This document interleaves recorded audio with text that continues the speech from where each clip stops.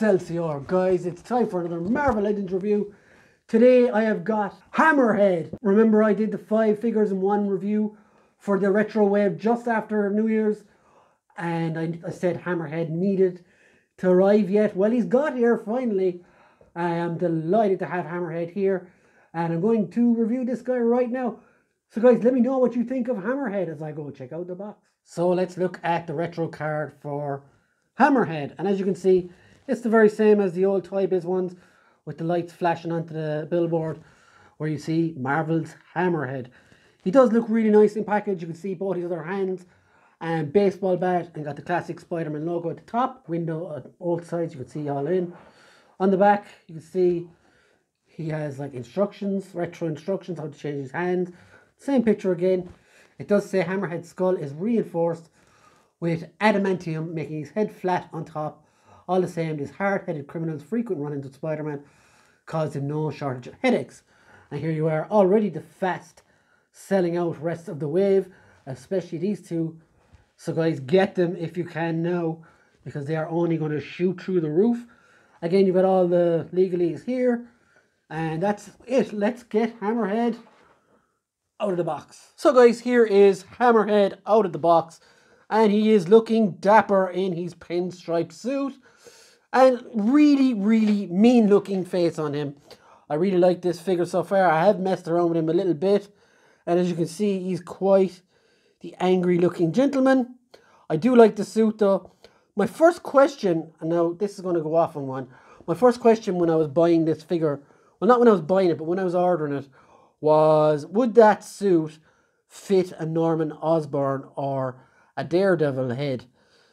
And I'm going to answer that question for you real quick. So the answer to the Norman Osborn question is a pretty definitive no, because the head looks really tiny on him, and he looks overly stocky. So that's a definite no on Osborn. Let's check out that Matt Murdock head I've got.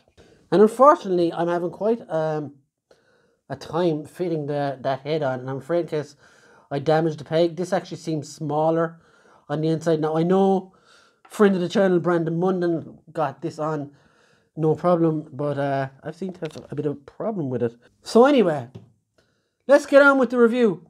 So height wise, let's have a look at him next to his old friend Spider-Man, and he is tall enough, definitely, and he looks really good next to him as well. So yeah, really like this fella. Let's look at articulation. So he's got quite a good movement of range of movement on his head, up, down, side to side, quite a good bit. Full on, can look up, can look down. So yeah, shoulders, got a good rotation, does go out this far. Bicep swivel, double jointed elbow, wrist goes in and out and around. And take a look at his wrist. It has the knuckle duster on it there, which is really cool. Now there is articulation lost in the ab because he's wearing a suit. That's fine by me. Legs go this far out, this far wide. You do still get a rotation here at the hip, at the waist, which is cool. He has got thigh swivels, a double jointed knee, which is quite tight, but it does go up that far. Again, no boot rotation because he's not wearing boots. He does have ankle rockers at the shoe, which are quite good, quite tight as well. So let's look at accessories. He only comes with his trusty baseball bat, which is quite cool and does fit in his hands, if you'll allow me to not be fiddly for a moment. So it does fit quite well on his hand. But he does come with 2 separate hands as well, which are really cool. And the one for his right hand doesn't come with the knuckle duster that he has on. Ooh, there we go. Yeah, so Hammerhead is a really awesome villain, and I'm delighted to finally pick up a version of him.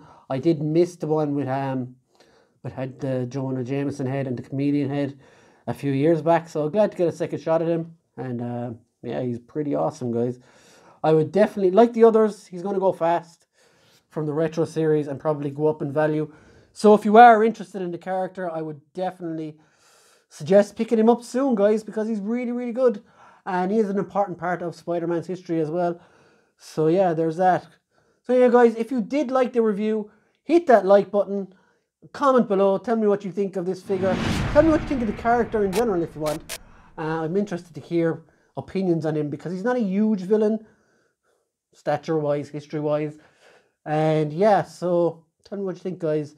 And if you're really, really feeling generous and you're new, please hit that subscribe button, guys. I'm almost to 1,000 and that would help massively. So thanks very much, guys. See you in the next one. Bye.